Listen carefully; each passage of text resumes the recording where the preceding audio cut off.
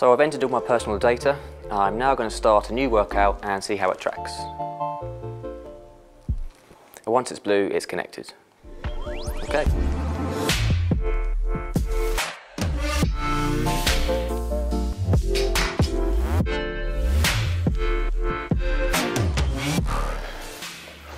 So I've just finished my workout.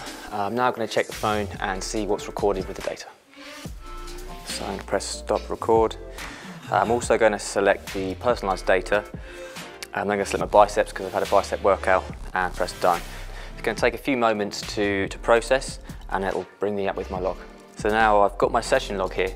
It can show me that I've worked the biceps out. It's showing on the chart here. It's showing also my heart rate, the time that I've been active and the rest periods. If I swipe right, it's going to go into the exercise log. It's going to show the hammer curls, the bicep concentration curls. Everything that I've done in the bicep workout, it's got here logged in. It can show me the reps I've done, my heart rate at the time, and also I've entered in the weight that I was doing as well. There's a chart here that's going to show my peak power, peak velocity, and the 1 rep max. So all this is crucial information to really help you progress with your next workout.